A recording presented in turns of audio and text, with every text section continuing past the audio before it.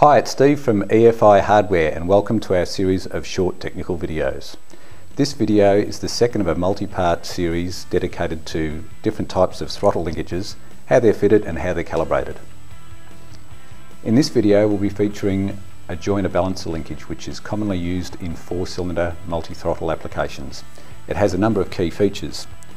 First, it couples two shafts together and enables calibration between the two.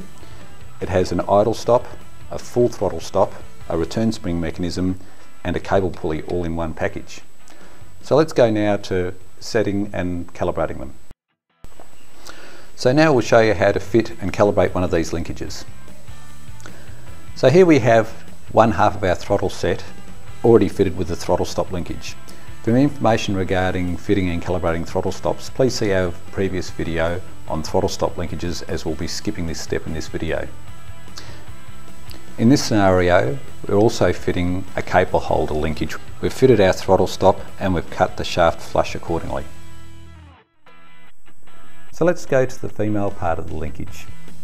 Already we've dummied up, measured and cut the shaft on this throttle body so that there's a 1 mm gap between the two shafts when they're fitted to the manifold.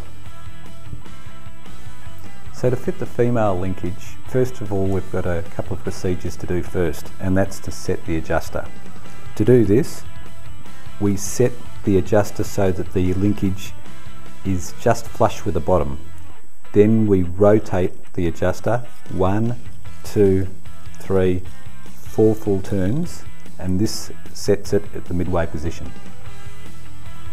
So at this point we need to adjust the throttle stop so that it's all the way backed off and the butterfly is actually closing on the bore temporarily.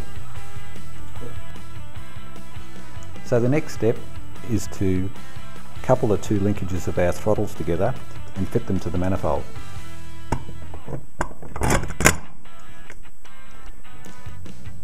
So at this point we have to make sure that we've got our front throttle's butterflies completely closed, and then we tighten the clamping bolts of our female linkage to the shaft.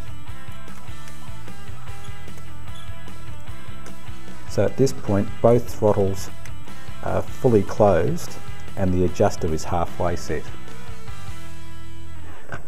So now the next step is to adjust the throttle idle control linkage until it engages with the throttle stop and then open it 1 full turn.